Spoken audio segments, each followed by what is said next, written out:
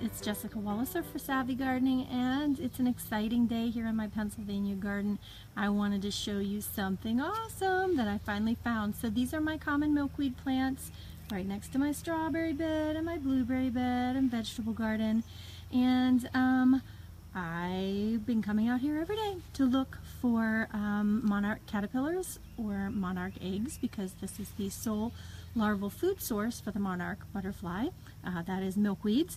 And so today I came out, had dinner, came out and started turning over some leaves to see what I could find, looking very carefully for things. And the first thing I found was that little guy right there at the center of the screen, and that is a monarch butterfly egg on the bottom. They always lay their eggs, usually lay their eggs on the bottom of the milkweed leaf.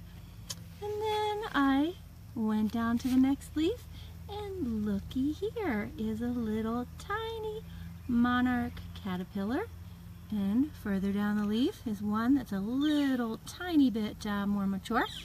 But isn't that cool? So one thing you can look for on your milkweed plants, and again, this is in my Pennsylvania garden, so these are pretty new, is little tiny holes on the top of the leaves, because that's how they start.